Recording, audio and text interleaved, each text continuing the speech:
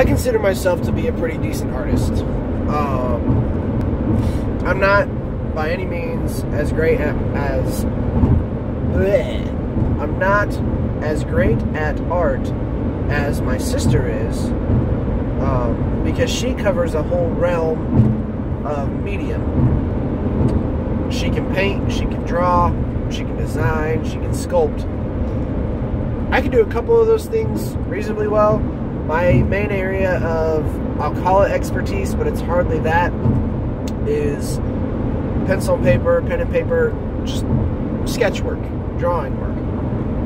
I'm not great with a paintbrush as far as creating a picture. I can paint a room pretty well.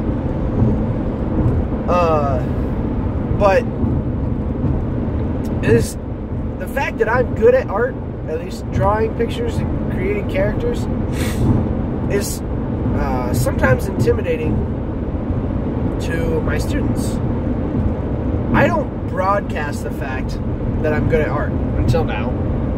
It's not like I say, oh, I draw such good pictures, everybody else is inferior to me because they can't draw that well. That's not what I say. But we're in the middle of a project right now that we're going to continue today, where I'm having the students write a poem, and then they're putting just a single picture of their poem. We're doing a poem about an animal. So they all had to pick an animal that they wanted to write about, and at the end of the poem there's going to be a picture of that animal.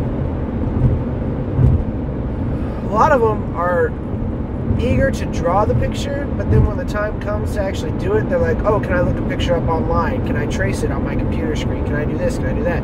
Can we cut out a picture and glue it on? No, I want you to draw the animal based on what you know it looks like. And that intimidates them and causes them to kind of regress from it. Regress? Sure. Because their picture isn't going to be what they feel is as good as something I would do, or as something as what their classmates would do. And I only just recently realized a connection between the kids that are willing to draw and the kids that aren't willing to draw. And it's handwriting. Because people who think they can't draw typically get caught up in the I can't create something from nothing. But if you can write words, you can draw a picture. Because drawing a picture is no more than a series of lines in a specific order. And that's exactly what letters are when you're writing them. So to say you can't draw and you can write is false. You may not be able to draw well, or to have, if you're drawing a face, to have everything proportional, because that takes a certain amount of practice and skill and, adjustment. But you can draw a decent picture without having it look photograph quality. And the problem I'm seeing is that more and more students have absolutely abysmal handwriting. As far as I'm concerned, there are two methods to handwriting. One is the Danielian method, and one is the ball and stick method. Danielian is a method of making letters in order to make them also in cursive and then connect them effectively. The ball and stick method is the more recent one, in which almost every single letter is made with literally a circle and a line, in some capacity or another. I hate that method, but I also am not a strong advocate for the Danielian method either. I'm of the method of, this is what the letter looks like, now make it. Like, I don't understand why that's a hard thing to do. So, okay, are you coming or not? This guy needs to figure out what the heck he's doing. Thank you.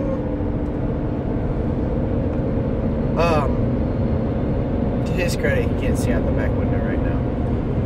But, so the ball and stick method is lazy, and I talked about laziness last week, and I don't like it because it's lazy. because it encourages students to make it as simple as they possibly can, and it tends to be sloppy and spaced poorly and not on a line and not straight and not neat, and every letter is the same size or every letter is a different size.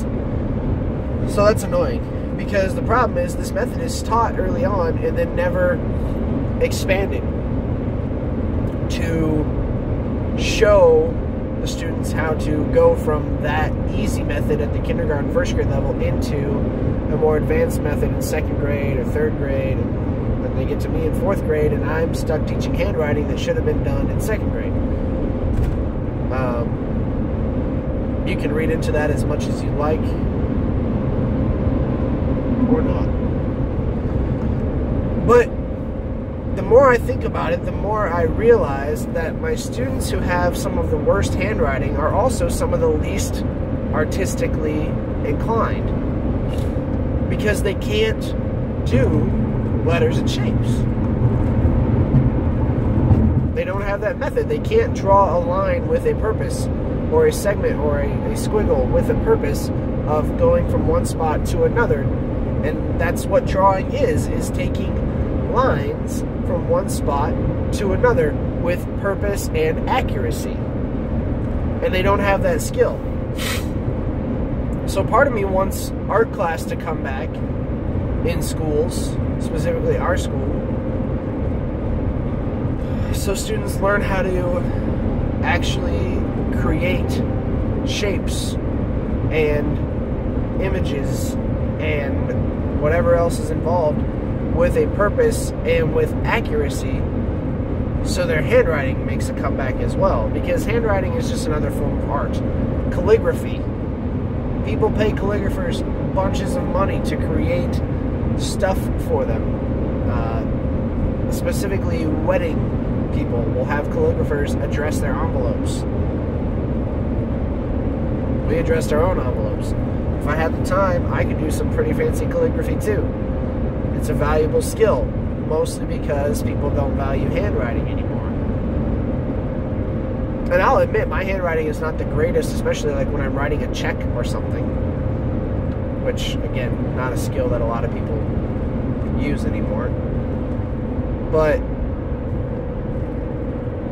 it just... excuse me. It's just a connection that I made recently between handwriting and art, and how my students connect the two, or are connected to the two, without necessarily realizing it. See you this afternoon.